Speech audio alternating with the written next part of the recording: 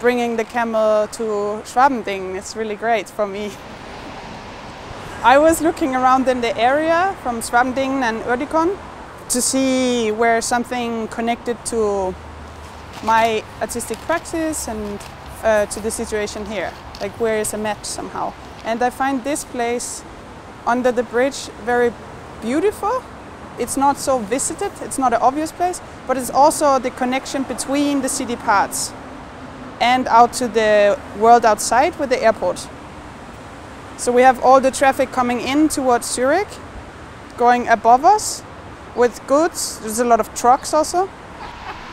And in a way the camel is both a foreign element. It's a symbol from cultures that are not normally compared with Zurich, or it's not Zurich, basically. So it's a heterogeneous element in this, but it's also a reversed nature, unnatural nature, but underneath the bridge, and a lot more fun park than what will be on the top.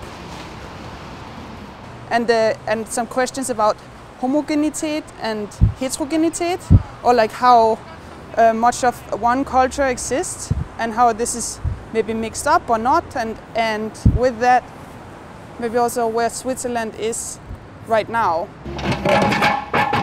It's like an animal symbol of an LKW, and for me that relates completely to the site here.